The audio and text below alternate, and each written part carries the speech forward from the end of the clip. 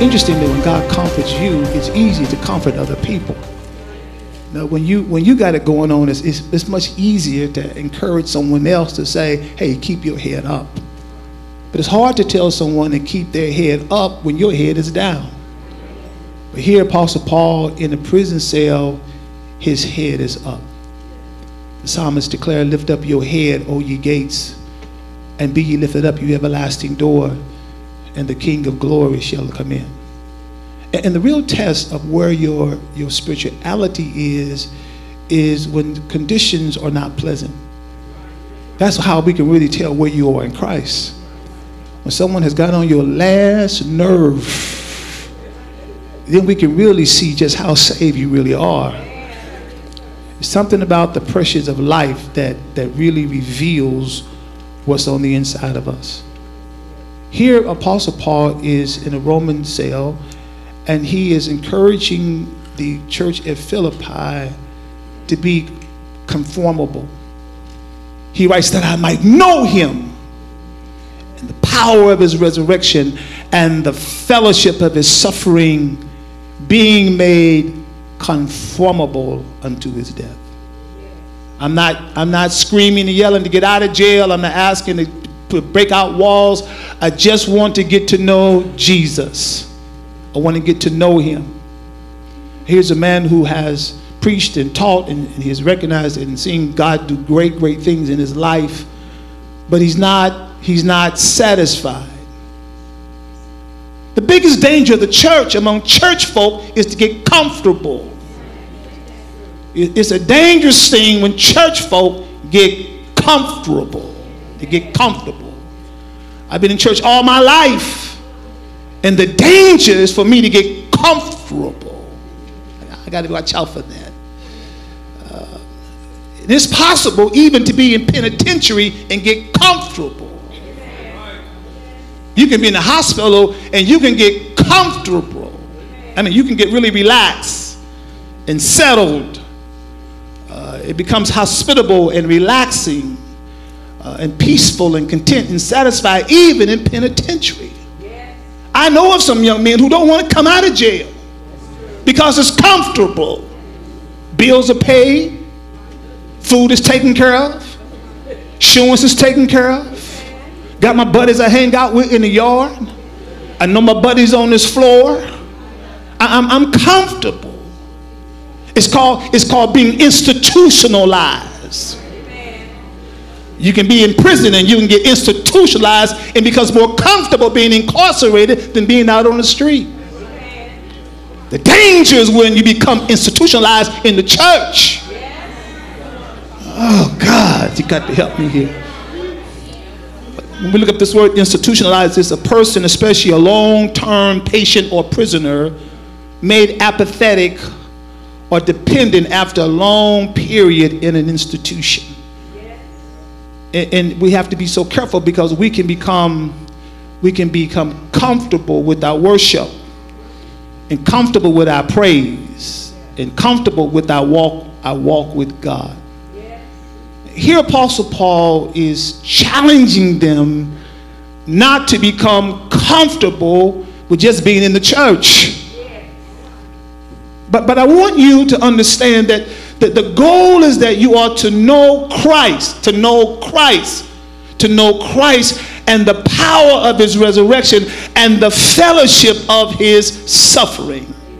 That's what I want you to do. And being made conformable unto death. To be comfortable means not causing any physical or unpleasant feelings. To be comfortable is not having any physically or unpleasant feelings or experiencing physical comfort. To be comfortable means allowing yourself to be relaxed and causing no worries, no difficulties, no uncertainty. You are comfortable. You're comfortable. And I come to challenge you today that God is calling us out of our comfort zone to a place where we can be made conformable unto his death. We look at this word in this text, this word conformable. The word conformable means to take on the same form, to take on the same like shape, What Paul means by this phrase is that he desires to be a perfect son of God, a sinless son of God, one who no longer needs to be ashamed of for anything that he has done. He wants to be Christ-like. I want you to conform me. I want you to shape me. I want you to remold me. I want to be like you. In a prison cell, incarcerated in prison, I'm not comfortable where I am. What I really want to know, I want to be more and more and more like Jesus. That's the goal. I believe in prosperity. I believe in God opening up doors. But the objective is that I become more and more like Him. And God is able to change me. The scripture says, if any man be in Christ, he's a new creature. The old things have passed away, and behold, all things become new. God, He challenges us to come out of our comfort zone and to be conformed in His likeness. I want to be like Jesus in every aspect.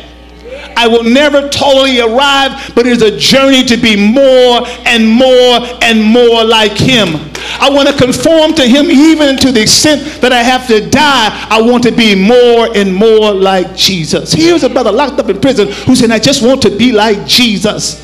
When your trials and tribulations come your way and you start saying, I want to be more and more like Jesus, you are really growing spiritually.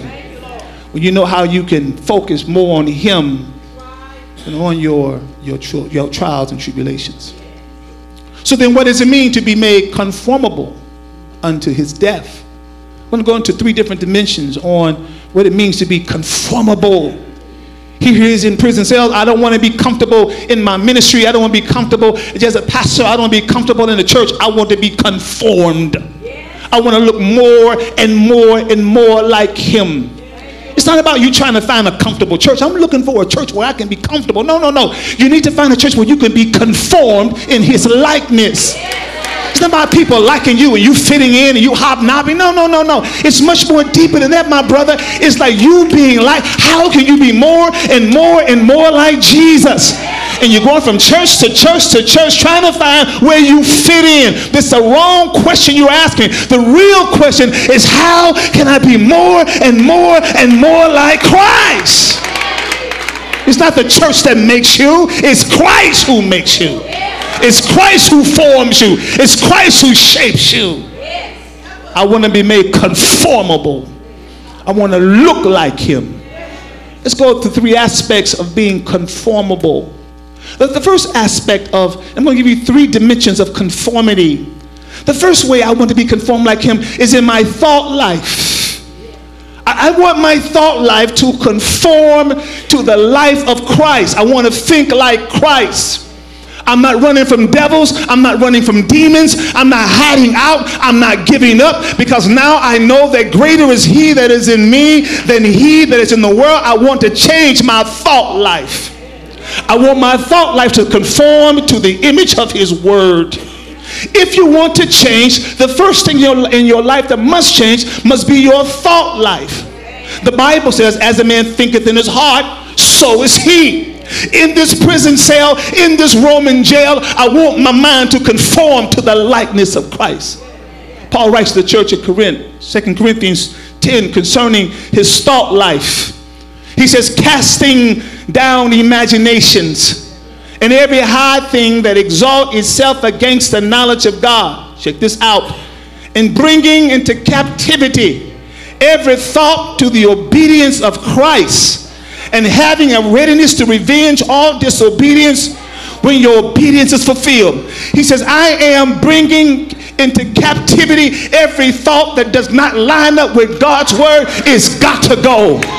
I cannot stop a thought from coming into my mind, but I can tell you how long it's going to stay. Woo. I'm going to tell you how long it's stay.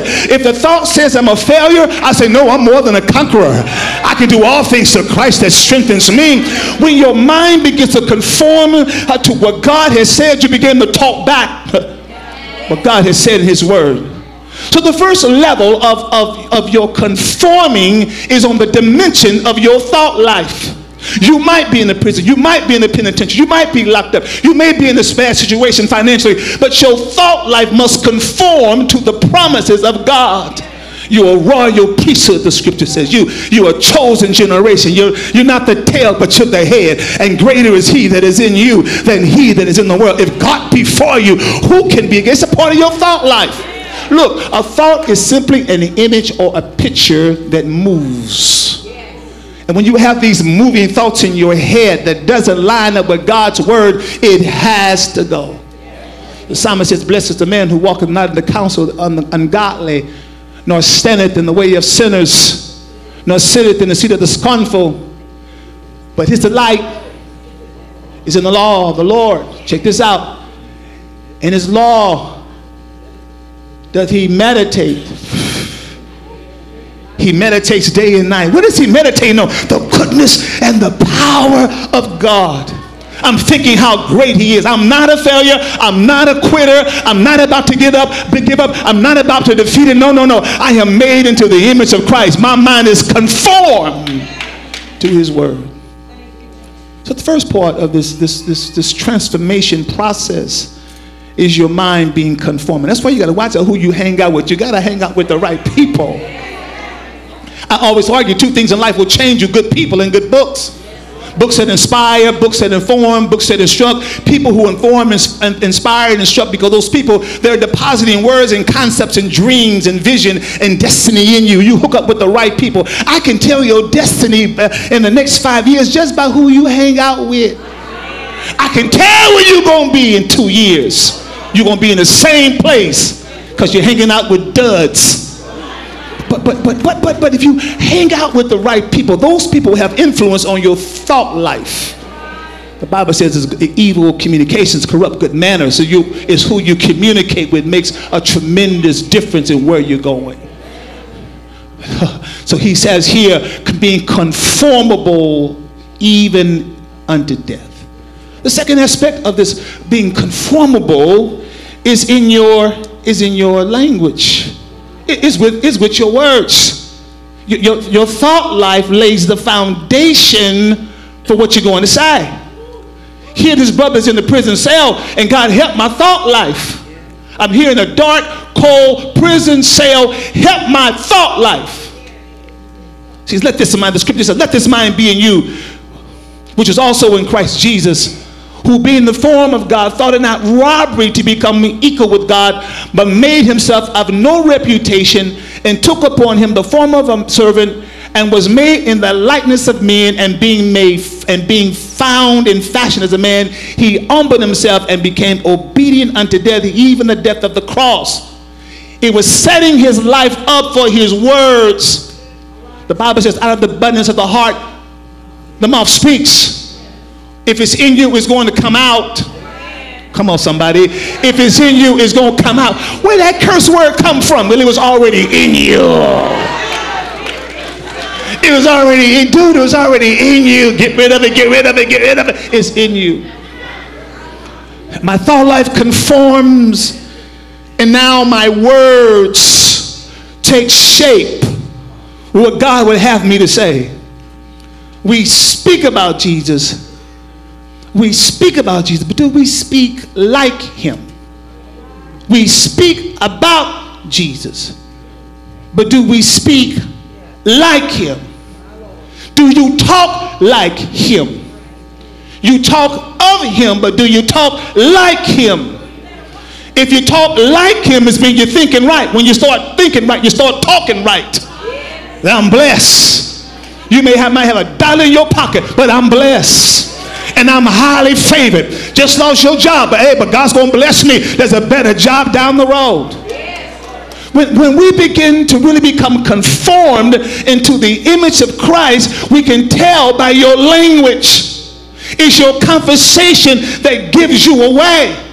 So here in the prison cell, this brother says that I thought that I might know him in the power of his resurrection and the fellowship of his suffering. He's talking big talk because that's the way he thinks. If you don't think big, you can't talk big, brother. When you begin to think big about God and great about him and how powerful he is, what follows is the language that follows with your thought life. That's why people who don't really know God can't praise him properly, because their thoughts about God are so small and minuscule that they can't really lift him up. But the psalmist says, I'm going to bless the Lord at all times. His praise shall continually be in my mouth. My soul shall make a boast in thee, O Lord. The humble shall hear thereof and be glad. Oh, magnify the Lord with me. Magnify him, because in my mind, he is so big. Bigger than my light bill. Bigger than racism. Bigger than troubles on my job. Bigger than troubles in my household. He is so big. And I'm going to lift him up from the rising of the sun and to the going down of the same. The name of the Lord, it shall be praised. How is it that you know so much about him, but you can't open up your mouth and give him some glory? And I'll say it again. It's the law of impression, expression. Whatever impresses you, you're going to express. I saw Lady D about 37 years ago, 36 years ago. I was impressed. So I had to express myself. What's your name? I'm from St. Louis. She wasn't so impressed. When you are impressed, you express. Let me go deeper. Impression means something unique. You've got to find something unique to be impressed. You can't just see a standard car and be impressed.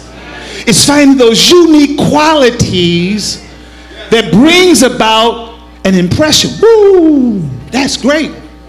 If I go down to one of the malls and find a pair of shoes and buy a pair of shoes for $50, it costs $5,000. I got some shoes. This was $5,000. I got it for $50. I'm gonna tell somebody. Woo! 5,000, feel like 5,000, feel like floating. These feel like 5,000. I feel like it's 5. I'm gonna talk to somebody. I got some $5,000 shoes on. I got it for 50. I ain't crazy. I got it for 50. I'm gonna tell somebody because I am impressed with the last pair on the rack. It fits perfect. I plan on. Yes, I'm shouting on Sunday. I'll find some place to shout. I am impressed. So we struggle praising him with our words because we're not so impressed. Woo, but when I think of the goodness of Jesus and all that he has done for me, my soul cries out, hallelujah! Praise God for saving me. No wonder we can't be quiet around here, because we're so impressed about how he brought us out. Impressed on crack cocaine, he brought me out. Impressed, I should have been in a mental hospital, but he brought me out. Impressed, I should have had a nervous breakdown in my last divorce. Impressed that he helped me. I got to open up my mouth. Conformable, meaning that my words will line up with my thought life. I'm not talking negativity. I'm not talking defeat. I'm not talking failure. No. My lips will line up with God's word. For as a man thinketh in his heart, so is he. I'm going to speak about what God has said. I can't let the negative people's words get into my spirit. Get away from me. I got to go. I just have to declare how great he is. Woo, we can be so comfortable with our vocabulary, so comfortable saying the same things and thinking the same thoughts. If you're going to go to the next level, something must happen to your thought life and your words. I'm thinking big and I'm talking big. And the last point today, being made conformable in my actions, the way I behave. Jesus says in Matthew 16:24, if any of you will come after me, let him deny himself and take up his cross and follow me. For whoever will save his life will lose it. But whoever loses his life for my sake, he will find it. My life must conform to the image of Christ. That's what he's talking about. Being made conformable unto death. Question, would you follow Jesus if it meant losing your closest friend? Would you follow Jesus if it meant alienation from your family? Because they used to booze and they smoke and dope, and you got to say, hey, I'm saved now. But would you follow Jesus if it meant alienation from your family? Would you follow Jesus if it meant the loss of your reputation? You know, you got a rep, you player. You player, you know how to get the numbers. Would you follow Jesus if it meant losing your job? Would you follow Jesus if it meant losing your life? That's what Apostle Paul is talking about, being made conformable until it affects my lifestyle. The way I behave, the way I act, the way I perform, I'm reflecting the image of Christ. I can't have a wife and a girlfriend on the side. No, I can't do that. No. I'm not conforming to his image. I can't pretend to be one way, but y'all saw me on mall another way. My wife and I, we took a cruise some years ago, and we were way somewhere out on the West Keys, someplace, and we were on a ship, and we bumped into some people we met in St. Louis. And I was holding our hand coming through one of the floors. They said, "Praise the Lord." I said, "Praise the Lord." I was on a ship with my wife. I was with her. How terrible to be caught with Susie. This Susie. This is my cousin. She's my cousin. She got 2 months to live. That's why I'm holding her hand. This Susie.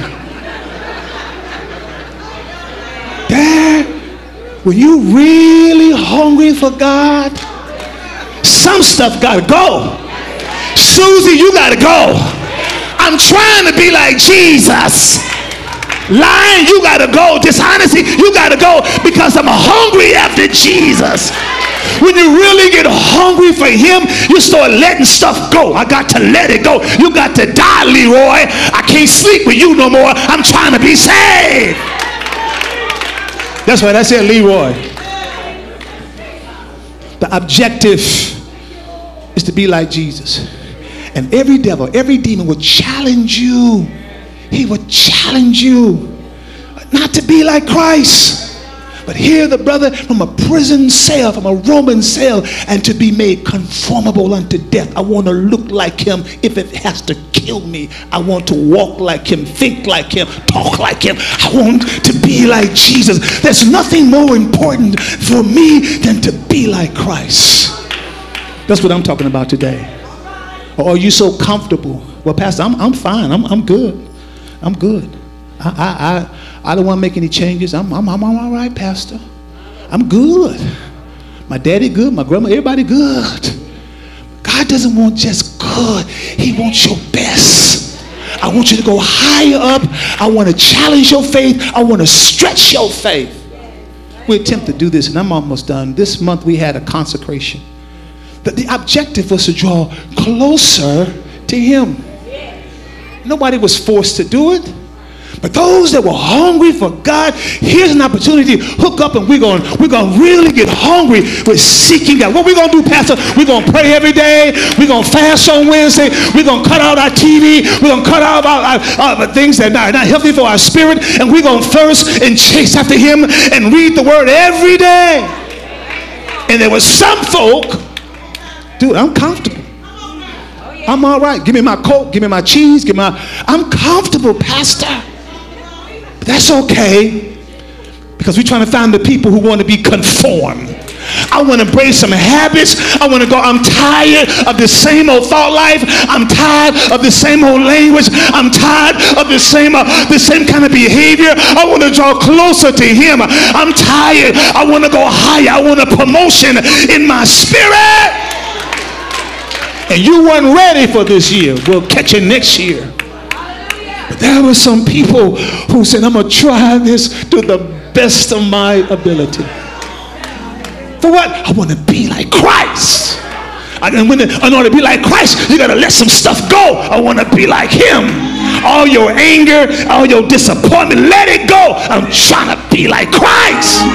Is letting stuff go. And telling your flesh, I'm in control up in here.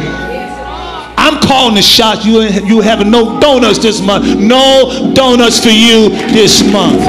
No red meat for you. No fried food. Not this month. No. No fried food this month. I'm in total control because I'm trying to conform myself. That's what I'm talking about. Your life can absolutely change. This is a church of change. What does that mean? It means being like Christ. When no one is looking, I'm like Christ. I'm like Christ. I'm like Christ. Well, why are you like? Because I'm impressed with him. See, the problem is you're not impressed. You got to get impressed with Christ. I'm impressed with him, man. I'm impressed with him. Well, how are you impressed? Because I have some unique information. He's not like Muhammad. He's not like Buddha. He's not Confucius. He's not like Buddha. He's not like any of the prophets. He's not like the angels. He's not like any of the priests. He stands alone. And so that's the first objective, is getting really impressed with who he is and what he has done. Or is it that you're so comfortable you don't want no more? You fine. I know Jesus. He died on the cross for my sins, coming back. I know all that. I was in 3rd grade. I know that. Do you really know it? Yeah, I know it. I know the man. I know her. Are you really hungry for him? Does your heart panic after him? Has a heart panic after Waterbrook? Do you want him to be on the inside and not just the outside? Are you really thirsty for him? I tell you, if you really thirst for him, he break all kind of habits. You get really hungry for God. Ooh. The Bible says he is a rewarder of them that diligently seek him. When you really get hungry for God, something started happening. Well, how do I get hungry? You start reading your word. You start forgiving people who hurt you. Let it go. That's let it go. But he hurt me. Let it go because of the cross. Read your word.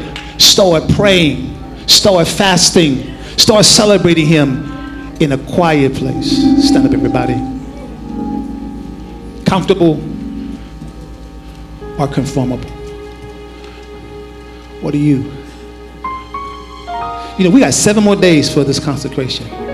Just a consecration. Well, no. Well, yeah, maybe it is and maybe it's not. Depends on how you want to treat it. 7 more days. Next Sunday we'll have communion here. It'll be Communion Sunday. We're going to culminate our consecration with a Sunday morning communion. This year is going to be a breakthrough year. Some of you, I want you to go to Walmart and get you some thank you cards. Get you a pack of thank you cards and get ready. Because he's going to bless you. Get your thank you cards. Get your stamps and get ready for the blessing. I've already done that before. I had to go back and give me some more cards and some stamps. By faith, go to Walgreens. Get your thank you cards and your stamps because he's going to bless you. Why? Because you have made yourself conformable. Actually, there's a blessing in being conformable to his death. I'm going to bless you because you're shaping up. And see, Father God, to bless somebody, you ain't living right. You ain't right. But I can pour out my blessings on you like crazy when you conform like me.